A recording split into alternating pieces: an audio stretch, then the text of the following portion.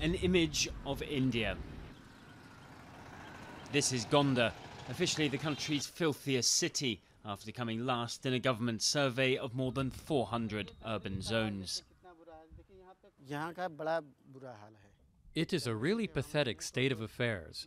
We've been rated as India's dirtiest, and you can see it's a perfect ranking. Just look around and see how awful it is here. Gonda scored badly in key areas such as sanitation, waste collection and infrastructure. Prime Minister Narendra Modi launched a mission to clean up India soon after being elected in 2014.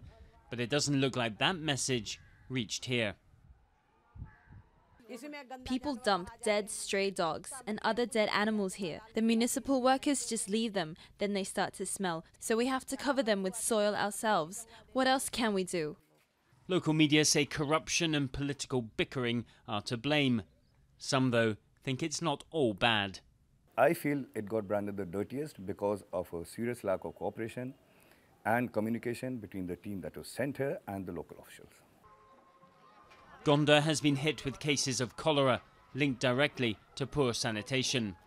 The city is now hoping to outsource garbage collection to the private sector in a bid to rid itself of its unwanted title.